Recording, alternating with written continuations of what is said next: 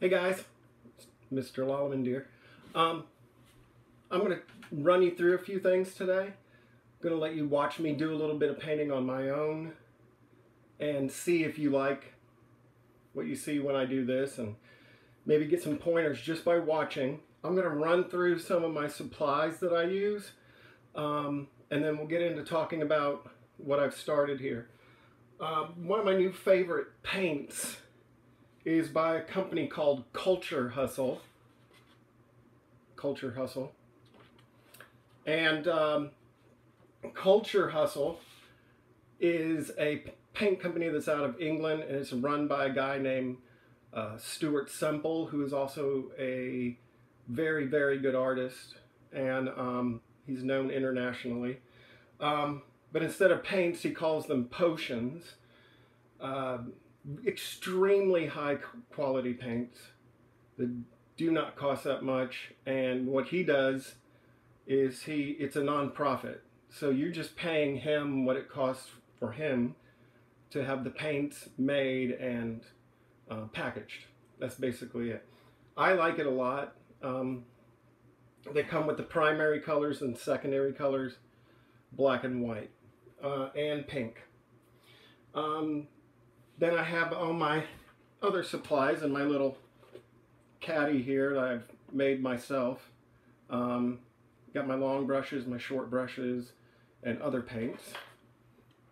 Always have my water, which is different from the cup of water I'm drinking. Got to keep those separate. Made that mistake more than once.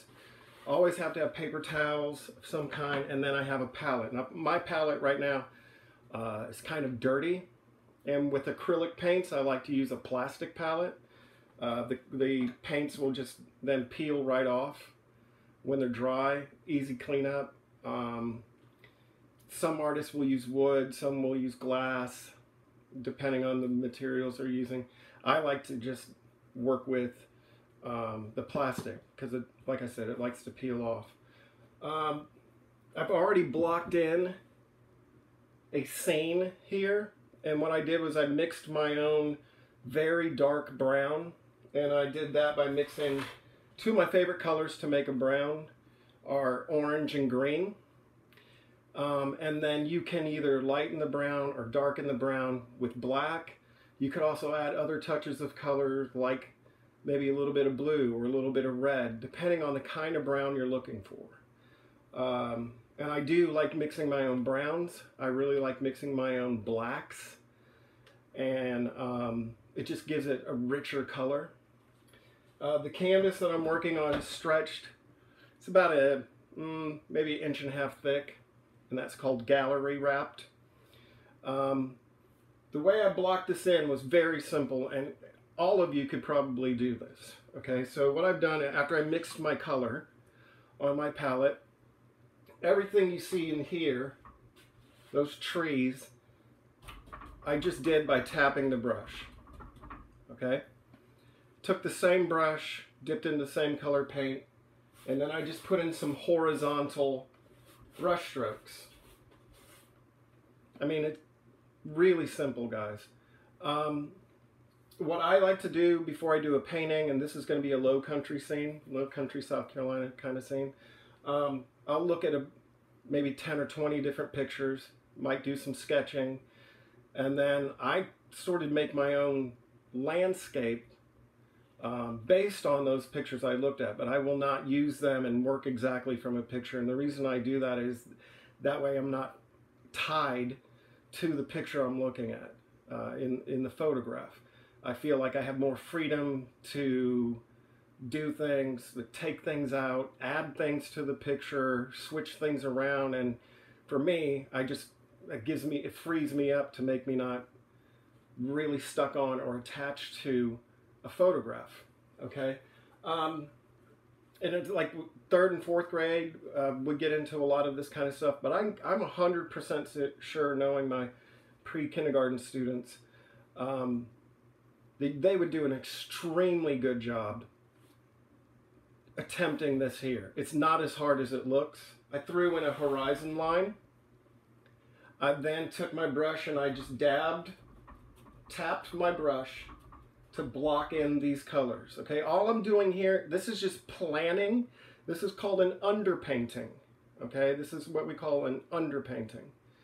Now, it's great to get you planned out, but you're not necessarily tied to this, because at this stage, at the very beginning, I can change everything if I wanted to.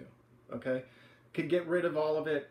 And what's cool about acrylic paint is if I don't like it, I just cover it back over with another layer of acrylic. A lot of paintings I sell might have 3 or 4 other paintings underneath it. And that's really common with a lot of artists. Canvases aren't cheap. Paints aren't cheap. And if there's a painting that hasn't been selling, and maybe you're not a really big fan of it, there's nothing wrong with painting over it. Especially now when we have cameras and iPads and laptops and things to be able to save that photo of the painting that you did. Now what I'm going to start doing is I'm going to start making a basic sky color. I'm going to bring some of that color down into some of this area down here too, to give sort of the feeling of a very wet area down here, the wetlands of the low country. So this is going to be kind of an inlet area with the ocean being off in the distance. If you remember us talking about landscapes before, we talked about there being 3 different areas to the picture. There's foreground, middle ground, and background. Now, foreground means those are the things that are closest to you. And in a landscape painting, the foreground is always near the bottom of the picture. Middle ground is somewhere near the middle, obviously, and the background is up here, very close to the horizon line. Things that are close to you are much bigger than things that are far away from you. Okay? Colors in the foreground area might be much brighter than the colors that are way far away from you. Things that are close to you, you can see easily. Things very far away from you would be more blurry. And that's what we're basically looking for in a landscape. We want to have those 3 areas, foreground, middle ground, background, because we're trying to create depth on a flat surface. And, you know, it's kind of like Mr. Mankey says, it's kind of like a magic trick, trying to create distance in something that's flat. And these are some of those tricks. Hold on a second. This is Gypsy. She is going to be accompanying me while I'm painting today. Say hi, Gypsy. Jasper's over on the couch. So I'm going to go ahead and get started. I'm going to do a little bit of painting and maybe stop, then do maybe another video to let you know what I've done, and we can go from there. But I'm going to let you just sit and watch me for a few minutes on what I'm doing. I might talk a little bit, but if I get into it, you never know. Taking this blue, it's kind of like a cobalt blue, just a pure basic blue. These colors are really rich, so I don't have to use a ton of it. Just put a little blob, and that, for me, that's a little blob. I go through paints real fast. A little bit of white, I'm going to thin that out. And lately, I've been doing a trend of doing my acrylic paintings kind of like watercolors. I don't know why I started doing it. I just really got into doing them that way, so I'm watering down the paints a lot. We'll see if I do it with this. I mean, the thing is, it's a painting. Do whatever you want with it. So I'm going to go ahead and get started, and you guys can just let me go for a few minutes. And while I choose my weapon, I'll get started. Okay, this paint's going to come out kind of like a ultramarine, actually, which is a slightly darker blue.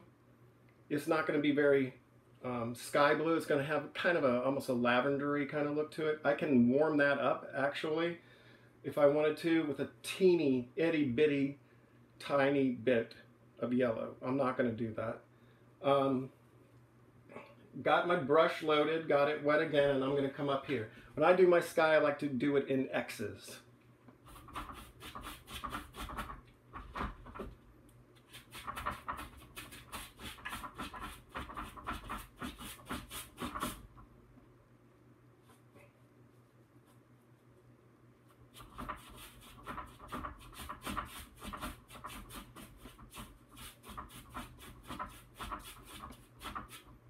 And for some reason, when I'm painting a sky, a lot of times I try to give it the feeling of motion and movement in the sky.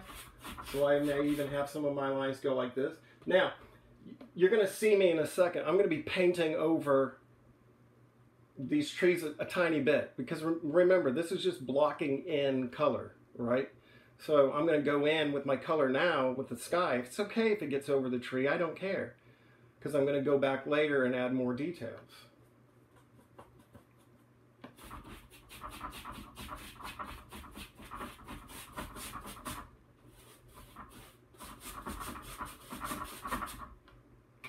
And all I'm really doing right now is just blocking in some color. And then when this dries, I'll go back and add other colors. So yeah, you can see I'm going right over some of these trees like they're not even there. It doesn't matter, because I'm going back over all of this. Those are there just to help me in the beginning to plan my picture out. I'm working kind of wet with my paint right now. I kind of like what it's doing, so I'm going to keep doing that. If it starts running, I'm not going to freak out.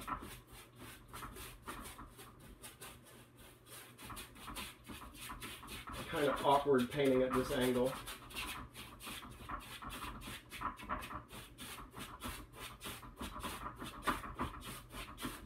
In my style of sky, I'll work horizontal, but I also work sort of with this diagonal.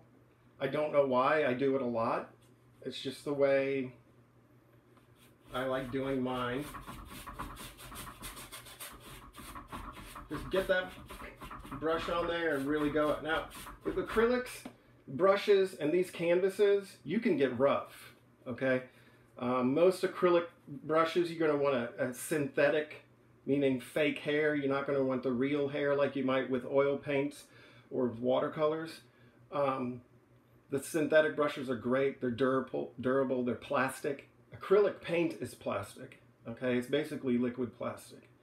These canvases are stretched tight. You can get kind of rough. I mean, you don't want to poke a hole through it, but you can get kind of rough, and it's not a big deal. Again, I'm just going over that stuff. You can barely see it in the background now, right? And that doesn't bother me. Now, some artists will tell you that your sky has to go dark at the top to light as you go down. It can do whatever you want. I mean, nature, the sky can, you know, nature does whatever it wants. It breaks its own rules a lot. And since this is a painting, if you work like I'm doing right now, some of those colors are dark in the middle, some of them are lighter at the top. I like that. That gives movement and energy. Do you see how that now has almost the feeling of like wind blowing through it? And that's great, you know. Now, when I go down here into the water area, where some areas where I would put some water, I might darken the color up a little bit, because it has other things in its way. And again, going right over some of those trees, I'm not going to fill it in all the way. Okay? And this would probably take you guys a lot more steps. I mean, I'm very used to painting with my brush. And my brushes, I have an idea of what I'm doing. But like I said, since it's a painting and I'm not tied down to a photograph, I can do whatever I want in this, okay? Same thing when we're working on some of our drawings in class. Go for it.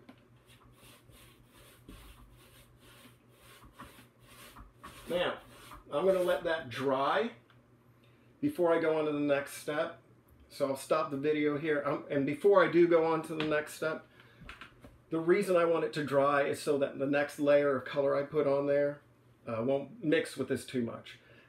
Sometimes you want that to happen. Sometimes you want to work in wet paint to let there be some color mixing. In this situation, I'm just stopping. I'm going to leave it alone, and then I'm going to go back.